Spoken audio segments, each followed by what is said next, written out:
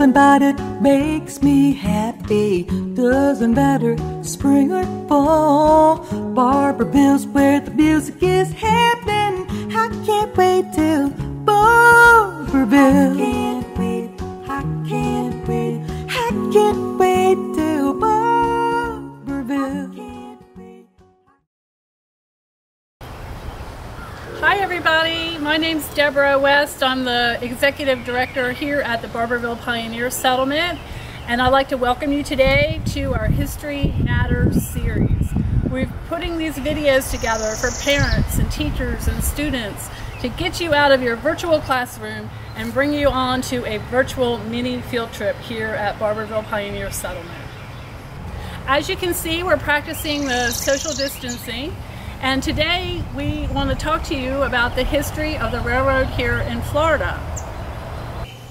And what better place is there to show you the history of the Florida Railroad than at the Pierson Railroad Station? All aboard! Welcome to the Pierson Train Depot and Caboose here at the Barberville Pioneer Settlement in Barberville, Florida. Prior to the 1830s, in order to travel here in what was soon to be the central part of the state of Florida, the only way you could travel was by horseback or horse-drawn carriage or wagon, or maybe even coming down on the steamship that came down from Jacksonville to Volusia and then taking a stagecoach across. But once the iron horse came, which was soon after the Second Seminole War after the 1830s, why then the iron horse transportation was here. And it played an important part in every aspect of life. During the 1880s, the state of Florida was trying to develop as much of the state as possible, and in order to do so, it needed to create better transportation. The state chartered 60 railroad companies by 1885, offering a bonus of land grants that ranged from 5,000 to 10,000 acres per mile of track laid as an attraction for investment by wealthy businessmen. As a result of the land sales to individuals and land companies and the awarding of land to canal and railroad companies, almost all of the state was open for development by the turn of the century. And in comes Henry Flagler in 1881. Now, Henry Flagler was a wealthy businessman, made his money in oil up north, and unfortunately his wife Mary came down with what was called consumption, or what we know today as tuberculosis. Now, Mary, what they wanted to do with patients like Mary was that they wanted to send them to a warmer climate, especially in the winter. And so many of the wealthy people up north would come down south and they would spend the winter here. So when Mary came down with consumption, Henry Flagler got on a steamship, came all the way down the coast, and landed in St. Augustine. And St. Augustine at that time was a fledgling community. It certainly did not have hotels to the standard of Henry Flagler. So he decided to build a hotel for his wife to be able to stay in. And then as a good businessman, he decided, well, I could have all of my friends coming down here in the winter as well. And if I built a railroad that went from Jacksonville to Tampa to Key West, why, I could make a fortune. And being the good businessman that he was, he knew that he needed to have something on those trains going back north. So he went around to all of the farmers here, got their produce, their citrus, and the lumber, the three main industries that were here in the Central Florida area in the 1880s. He loaded all of that product on and sent it back north, and thereby creating the footprint of the railroads that were going to be here in Central Florida in the 1880s. The number of miles of railways increased from 518 miles in 1880 to 2,489 miles in just 10 years, going up to 1890. And the population grew by over 45% in Florida, adding over 120,000 residents during that same time period. Key West was the most populated city, followed by Jacksonville and Tampa. In order to get to these most populated cities, there needed to be a rail line in between connecting them, and here is where Barberville and the Jacksonville-Tampa-Key West Railroad comes into play. This station was built in 1885 as one of the many rail lines built during that initial development of the rail system in the state. But only 2 years later, it was sold to the Jacksonville-Tampa-Key West Railroad. By 1891, the Palatka and Indian Railway was chartered to connect the JTKW Railway with the Florida Southern Railroad at Sanford. It was in an effort to take all of the traffic off of the St. Johns River, to take that competition away from the ferry boat system.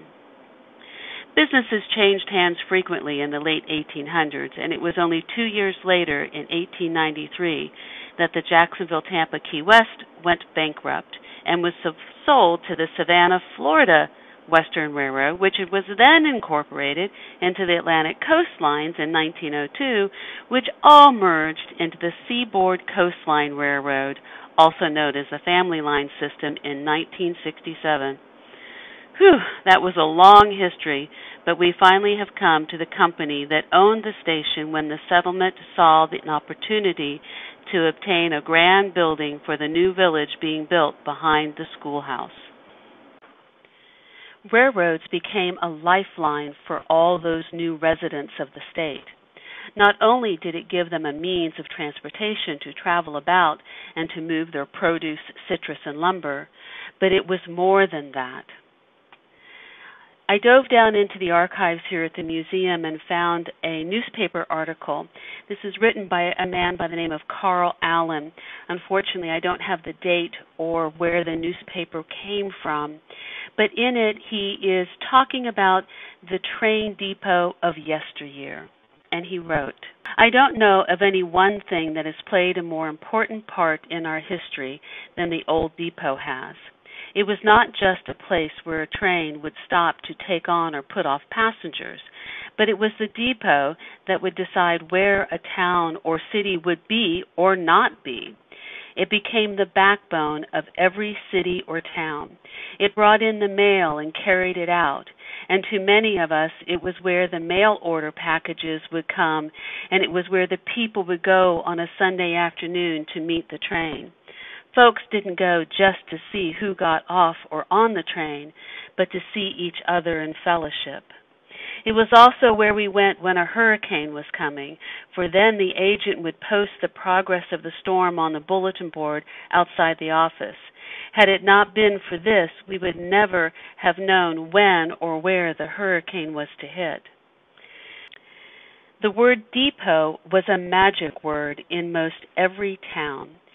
It usually furnished us with a bathroom, a place to go during a storm, a shade when it was hot. I wonder how many checker games have been played in the shade of those old depot platforms. By 1980, the Pierson Depot was no longer in use by the railroad and was sitting derelict on the side of the tracks.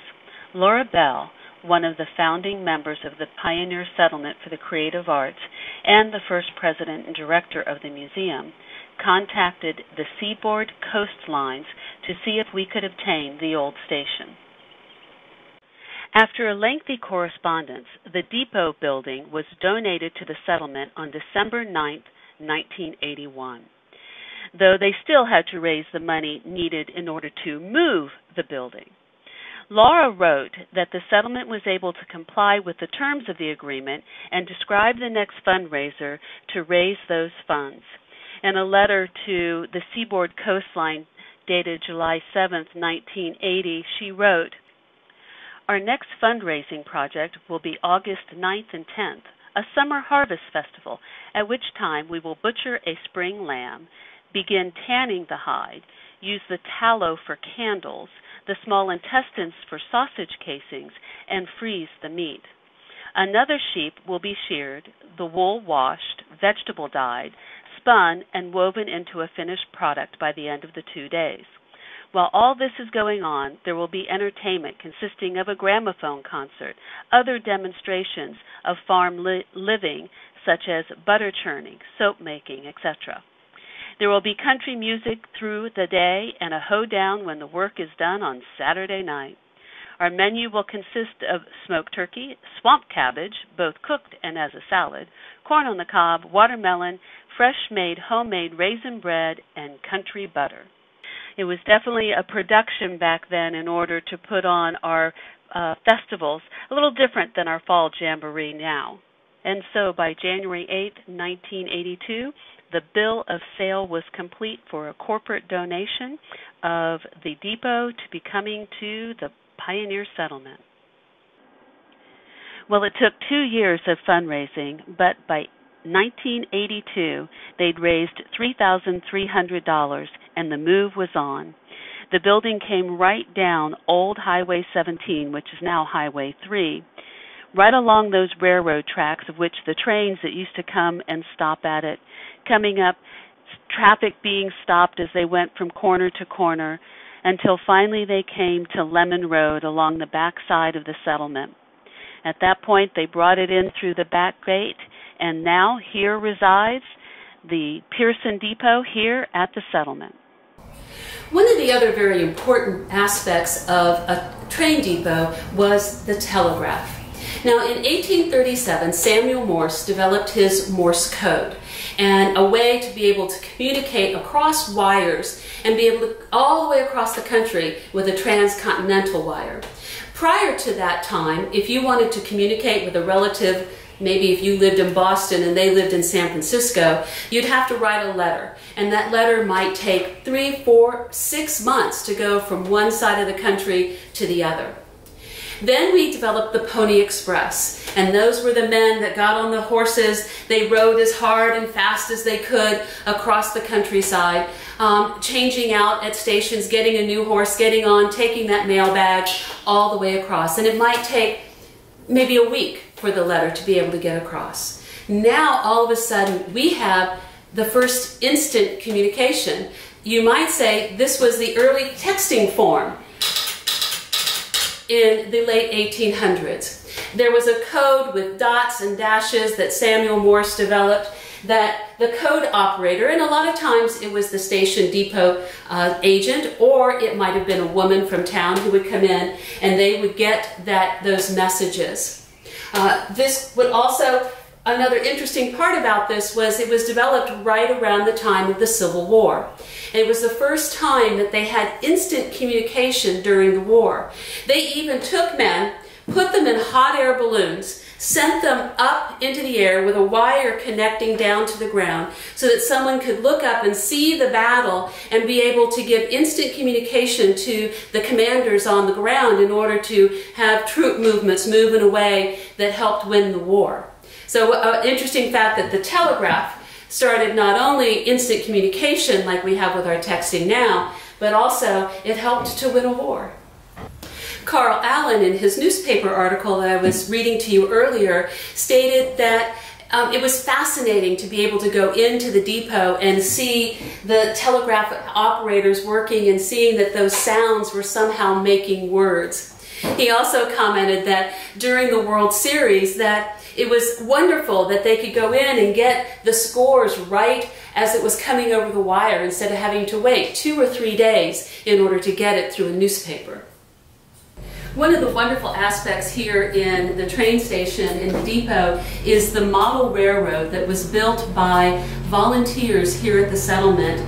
It is a representation of western Volusia County, starting from Pierson, going all the way down to Lake Breezeford. It's a wonderful representation of those industries that Flagler was so interested in the citrus. We have hotels for the tourist industry, and we have logging. A wonderful place to come and see what railroads were like way back when.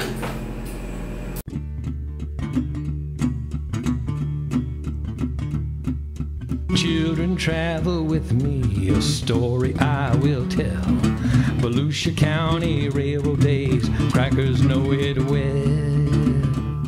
The Jacksonville and Tampa and Key West Railroad line rumble down through Pierson, try to stay on time.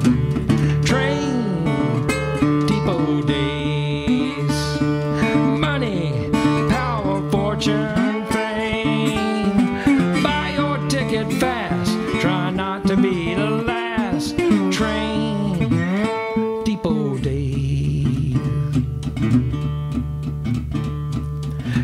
Pierson family settled here, grow the fern so green, sell the crop for money, ship it out on a train. In boxes on the platform, load them on a train. The work was hard, the weather hot, everybody prayed for rain. Train, depot days, money, power, fortune, fame. Buy your ticket fast, try not to be the last. Train, depot days. Watch out for the mailbag, they throw it through the door of this old train as it goes past Gunter's General Store. He would have made his fortune, old Gunter did his best. Someone accidentally shot him in the chest.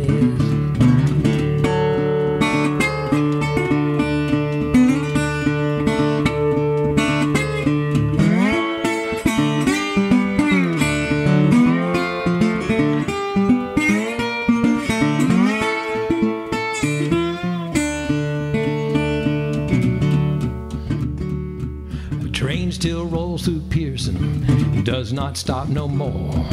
Nothing much left to see of Gunter's General Store.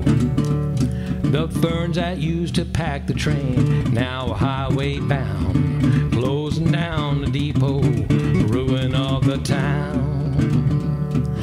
Now they moved that depot to Barberville at last. Families come to see the way folks lived in the past. Kids wander through the depot, they love that red caboose. They'll be inspired by history, let imagination loose.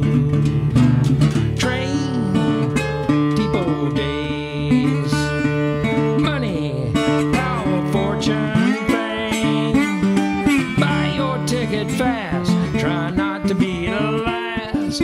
Train, depot days.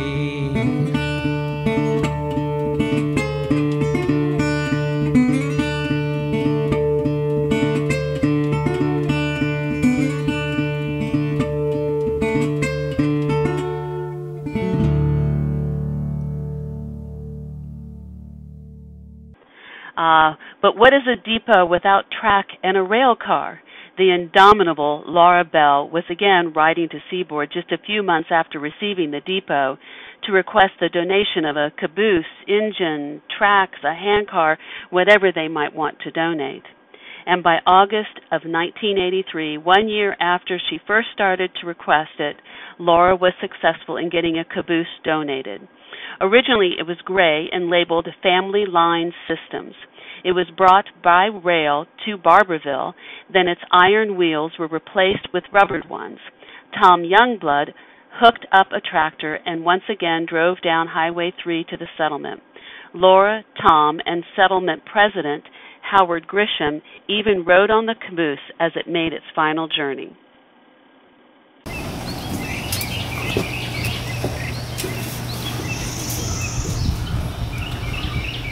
By the time the caboose was being replaced on the trains with an automatic sensor system, the brakeman was no longer necessary, so the caboose became obsolete.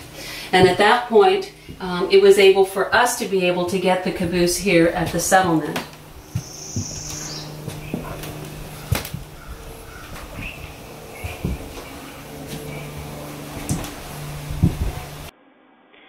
Today, the depot is a focal point at the settlement and used in various programs, including our Florida History Field Trip program, as well as a stage during our Fall Jamboree and Spring Frolic. It's continuing the legacy of the depot of the past as a place not only for those passing through, but also as a place of fellowship where the community gathers to share in music, education, and laughter. We thank you all so much for joining us for our History Matters programs, and we hope to see you again at our next building. Please make sure you make in the comments what building here you would like us to talk about next. Bye-bye. Bye-bye from the Barberville Pioneer Settlement. Thank you so much. Wasn't that great? Please leave any of your questions or comments in the comments part on our Facebook page, and we'll be really happy to answer anything that you have. Running a historical village museum is our passion, but it's not cheap, and we need your help, especially now. We have a fundraiser that you can find on our website. It's called the Fund the Gap fundraiser, and we invite you to go to our website, and if you can, if you're in a position to, give generously. Your contributions will help us keep our doors open and keep history alive for future generations. Thank you. Hi everyone, Richard and Jonathan. We're the ones that kind of inherited this thing this year, and we're trying to get this thing up and running. As you can see, it's a little rough. First off, I want to thank the volunteers who built this, and we're trying to get as much information about them as we can. If you know who these volunteers were that built this model railroad, we sure would appreciate them having their names so we can take care of that and list them on this display. The other thing you'll notice is that we are in desperate need for materials and rolling stock. Locomotives, stock cars, anything you can help us with in order to keep this thing running. At present, we're down to one working engine, and we have a bunch of stock cars, but we do need a lot of other assistance. Anything you can do would help us, and we would sure appreciate it. Thank you very much, and enjoy the train. Music is happening, I can't wait to